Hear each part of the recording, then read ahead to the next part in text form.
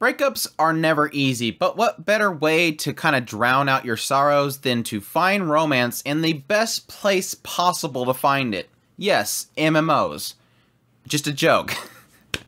My love story with Yamada-kun at level 999 is out, and I have watched 3 episodes of it, and I can honestly say I'm glad I watched 3 episodes of it because early on, I really didn't like this main character. But over time, I kind of started feeling for the character, honestly. This is a story about a breakup, trying to get over your romances, and really trying to move on with your life. And yes, the people that you might find and make connections with in the most unfamiliar places. This is my first impressions of the series, a series that is airing in the spring 2023 anime season, so let's jump right into it. My love story with Yamada-kun at level 999 opens up with Akane, who is sitting down with Takuma, who is her boyfriend, and yes, he is breaking up with her. He says that he's been talking with this girl online on the game they've been actually playing together, and he likes her, and she said that she likes him, and so they're gonna go out together, so he's gotta break up with Akane. And yes, she's sort of seen this coming. He's been acting a little cold with her lately, and that's pretty much the proof of it. He's been seeking out some other girl. Of course, this is kind of crushing to Akane. She's kind of struggling with it. She's pretty much built most of her life around Takuma. She even got into this MMO just to play the game with him. The dude has the cojones to actually text her afterwards and say, hey, by the way, those items I gave you, I'm gonna need you to give them back. Just throw them in our shared folder because I need them back. They're kind of rare. She's like, all right. The dude has the galls. But yeah, it's obviously tragic. She's trying to get over it. And then while she's kind of messing around the game to see if he possibly came in and got the items already, he's already unfriended her. She's kind of throwing a little bit of a tantrum. She's upset about it. And then this guy shows up, Yamada, this Fro guy from their guild who is like really, really skilled. Everybody kind of looks up to him, find out later on that he's like this very well-known pro gamer. Well, she's kind of like divulging how she's going through something hard and somebody just broke up with her. And the guy is just like slowly replying to her. This Yamada guy is not very quick to respond. Well, she comes to find out there's an event coming up, and it's a real-life event, and so everybody from the game itself comes together, and they get these, these codes for some special items, some rare items, and she decides she's gonna get revenge on Takuma. Takuma's obviously gonna go there with his new girlfriend, and so she wants to show up looking really pretty, really thin, great hair and everything, just to show him what he lost. And when she arrives there, she sees Takuma with this other girl, who's obviously the one that he met online. She goes to call out to him, falls over, and this guy comes by and picks her up. And yes, small world, obviously. This is the Fro guy, Yamada the Fro guy. And he's super handsome. And then Takuma just runs up and says, oh, you must be Yamada. It completely ignores it. Akane's right there. You must be Yamada. I really look up to you. I follow you and watch all of your videos. And so Akane decides best way to get back at her ex-boyfriend is to act like Yamada is her new boyfriend. And so she actually bribes him with the code that you get from the event. And so he decides to say, yeah, okay, sure, I'm her boyfriend. Well, this doesn't help. Takuma is just kind of more distraught the fact that Yamada is going out with his ex-girlfriend, not really caring too much about her. And so Akane decides to drown out her sorrows drinking with Yamada, forcing him to stay with her. What you kind of get from this whole encounter is, yes, Yamada wants to leave. He doesn't want to listen to this, and he wants to get back to his games, but he still sticks around. And despite her going to the restroom and coming back, he's still there. He actually runs off and gets a bandage to give to her because she fell down. So there's a little bit of a feeling that she's starting to like Yamada and how kind he is. But then she drinks herself to a stupor and he has to take her back to his place where she vomits on herself. What kind of follows this whole ordeal is you have this kind of every now and then happenstance encounters between Akane and Yamada, while at the same time Akane really trying to get over her ex-boyfriend, constantly thinking about him, trying to drown out her sorrows by doing something else, spewing out all of her frustration with her friend who kind of just sits there and kind of listens to it, but at the same time tries to push her to kind of move on. And all kind of centered around her kind of slowly being dragged into this game again that she started playing with her ex-boyfriend. Mostly through her encounters with Ruri, who is the guild mistress. And this all kind of leads up to Ruri inviting Akane to go to this cafe event that they're going to have for the game itself. Get all the guild mates together so they can meet each other in real life. And yes, that's when everything starts getting really confusing as to who is who. The third episode leaves with the whole thing of like, oh, so is that Ruri the whole time? Yeah, I guess it could be. But yeah, my thoughts on my love story with Yamada-kun at level 999. I will first off start by saying it looks good. I think Madhouse is doing a really solid job with the series. The comedic beats are really played out well. The kind of more goofy looking character designs just to kind of express the comedy of the scene. They have a lot of shots that are really beautiful. Like the scene when Akane first wakes up the next morning was a really beautiful shot. It looks really good. And I really like the game visuals too, even though they kind of joke about the fact that the video game itself is kind of dated in its graphics. It's got this really cute chibi style to it that I feel nostalgic for. It kind of reminds me of things like, you know, Ragnarok Online and stuff like that I played a long time ago. It's a style that I like. The story itself. Now, here's where I am all over the place, honestly, with the series. Not to say that I'm at all displeased with the show itself, but I have to admit that early on, I didn't like Akane. And I think that's for a purpose. I don't know. I almost feel like it's for a purpose. I feel for her. Akane getting broken up by this guy, I feel for her, especially since I really feel like her entire life was kind of molded around this guy. Again, she scheduled herself around being with him. She started playing this video game that she didn't really care about. I mean, it's obvious she didn't care about it. She was just there spamming and killing mobs just to level up to do things with him. And she doesn't know much about the game itself. As we're finding out, she's discovering, oh yeah, stop putting crap inside of the box, this kind of stuff. She doesn't know because she never really committed herself to finding out things about the game. So I feel for her. You get a sense that it feels like a part of her has been ripped out, and every time she thinks of something, she thinks about him. Now, I think they could have portrayed that a little bit better. They have this one moment where she's trying to figure out what she's supposed to do for the day, and it kind of just devolves into, oh, I'm just going to hang out. I'm just going to go home and play a game. It didn't really I was hoping it would kind of hit on the ideas like, oh, got to make sure that I go get Takuma's clothes or something like that, because he typically has his clothes washed that day. It didn't really do well enough to kind of solidify that. I just feel like Momoko, her friend, just says, yeah, you kind of lived your life around him, and now you don't have that. But I honestly, yes, I got a little tired of hearing her constantly complain and constantly think about Takuma, even though I understand it. Not that I want to watch it. It's kind of one of those things where you know what they're trying to portray, and it makes sense.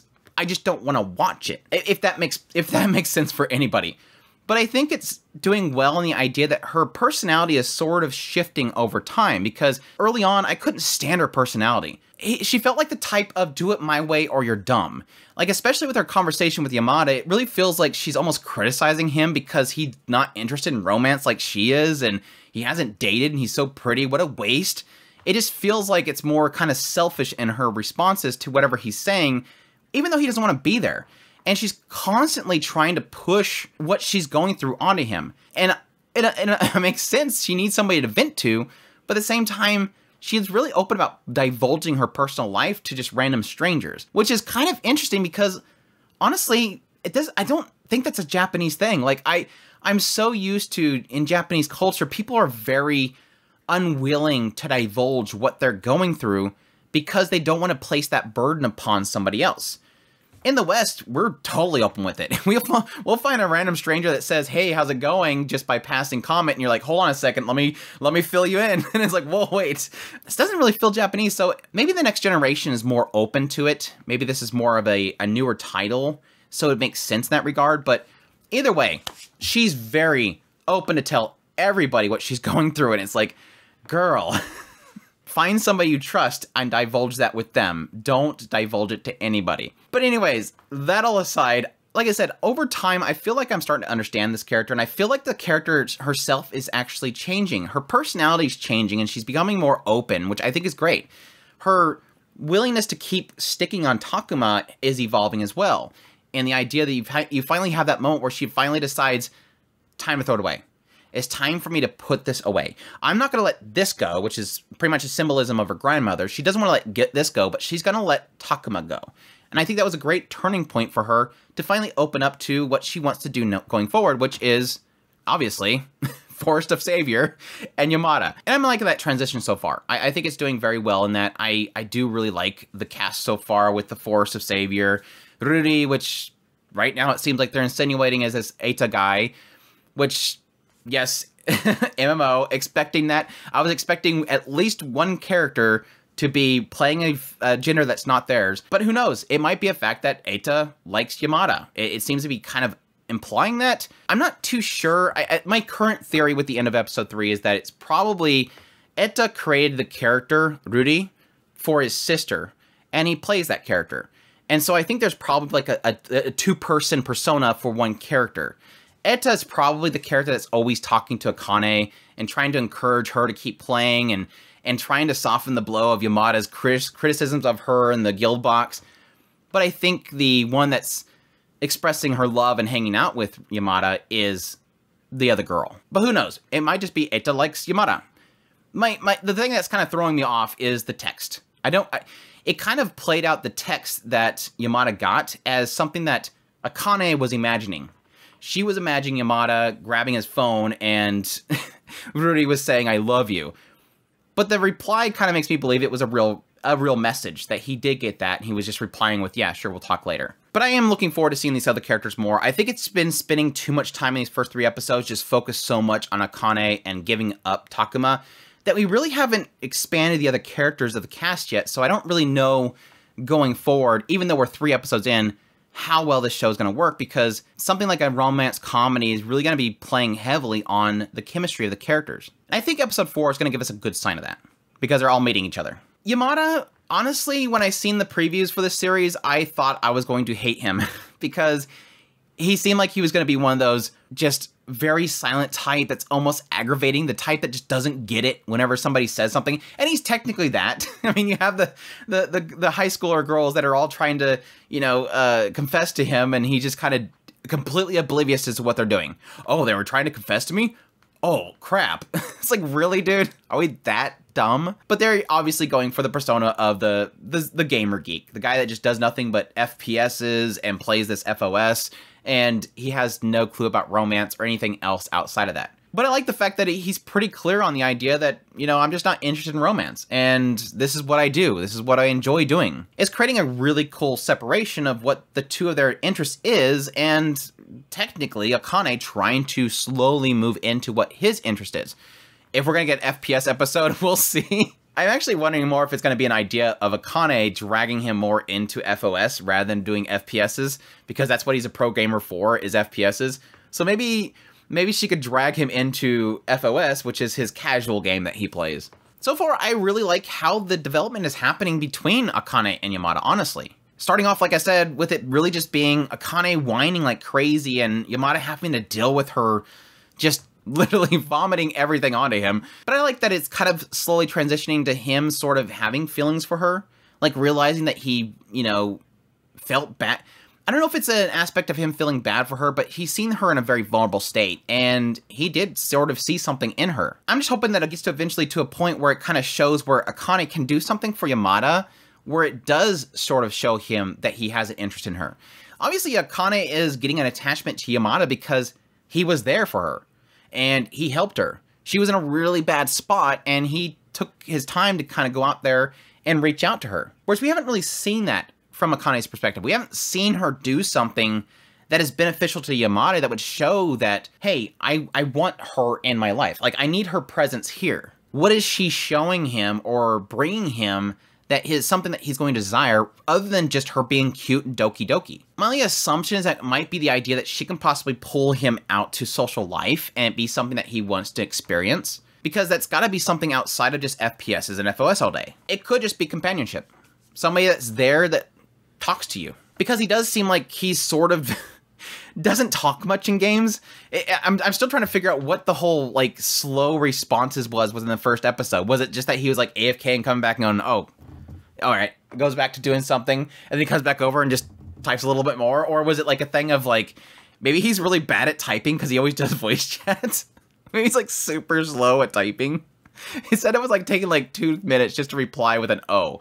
Anyhow, I also like the ending parts. Now, granted, the third episode was really showing us what happened when he brought her to his place and she yacked. I'm just waiting the whole time. When's she gonna yak? But the first 2 episodes at least had like these goofy little kind of, yeah, if you're an MMO gamer, you've seen this happen. So they have like the whole pretty much hairstyles for Akane, and she decides to get this one pack, and it ends up being the same one that everybody else is wearing. I'm like, yep.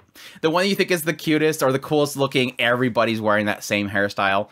And the second one was really funny with the idea of Yamada being forced to have to log in to help her with something, and then he just falls asleep on the keyboard. He just stand there and she's getting killed. I really like those. I hope that they do that more often, because I really do love like these, oh yeah, if you're an MMO gamer, if you're a gamer, you know what this is. you could chuckle to it and go, yeah, I've experienced that. But that was kind of what I was hoping to get. I really do love this mismatch of romance and MMO experiences. Something like Recovery of MMO Junkie, I related to a lot. I just felt like it is connected to me on like a personal level. Even though it's kind of has that Japanese small world video game type of mentality where everybody's sort of like in a server that's like 4 blocks from each other, so everybody keeps bumping into each other in real life, which is technically a thing for a lot of games in Japan, but which is completely different over here, where it's like we play an MMO and it's people that are in like random other countries or the other side of the country. But anyways, I'm excited to see more of this series, but I will say that I'm not like super invested in this show. I wish I was. I think a lot of that has to do with so much time spent in Akane just kind of being stuck in her past relationship, which again, I do understand. It is a thing. It's harder for some people to let go than other people. It never indicated how much time she spent with Takuma, which is kind of a disheartening thing. Like, it doesn't even indicate if they've been together for like 6 months or something. But it's still a difficult thing, but at the same time, it's just not entertaining to watch for me personally. I just feel like it's just kind of just dragging itself out and just stuck in a mud. But I think it will be impactful if we do see some significant growth in the character. But anyways, I'm getting back into it. That's my thoughts on My Love Story with Yamada-kun at level 999. I hope you guys enjoyed this video as always. If you did, make sure to hit that like button down below. Comment, let me know what thought of the series. You're going to be checking it out. Additionally, if you're new to this channel, make sure to hit that subscribe button so you get all my content. I do news, reviews, first impressions, top list if it's anime, it's pretty much here. Additionally, if you want to support the channel more and you like what you see here, make sure to go down below and hit that tips link, Patreon link, or become a member of the channel. I greatly appreciate everybody that supports the channel, and y'all take care.